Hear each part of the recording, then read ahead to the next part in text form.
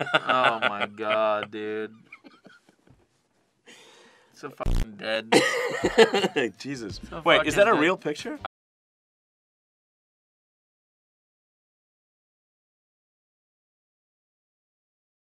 So that's Jesus, is that true? that's delightful. What is that actually? That actually happened. Of course it happened. I think this is a reflection of how like just Oh my god. dark we've become. Oh my A god. lot of weird forces at odds with each Well, other. why am I in doing for society golf not right working? now. LOL. Skip it. Skip. Thank you, Elon, for the wheel review. Very cool. War ended, it's time for another war pool. Gotta say, I agree with Elon.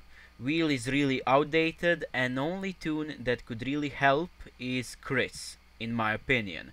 We ended up third, props to French survivors and Dead Inside, and as well Midgar, who were on our ass till the end basically. Very nice wars. And since you asked, shout out to Ray from Talbot region. I ended up with second Guardian Glenn. He's a good tune, but not sure what to do with two of them. Maybe one will go to tower team, we'll see. New update is coming soon. We don't have the full list yet, but here are some major updates. Enemy team rush bar will be shown. It will definitely help with strategizing, and it's much better than guessing will opponent rush next turn or not. Second important change is multi-buy option from depot. Again, this is really nice quality of life improvement, and it's something we needed for sure. Together, but I was led astray the day you walked away. You were the clock that was ticking in my heart, changed my state of mind. Ladies and Love gentlemen, so hard to find. we got him. Your feelings changed like the weather. When from wind and rain, all that I became. Less fucking territory pop-ups.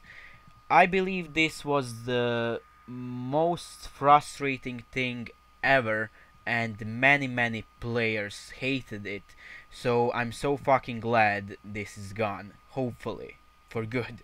Walker territories will give some league trophies, which is great. Even if some dumb fuck walkers a territory, you will be rewarded for clearing it up from walkers.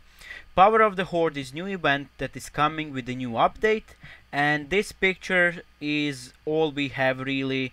We'll see what the fuck is that about in the future. Thank you all for watching, bye bye.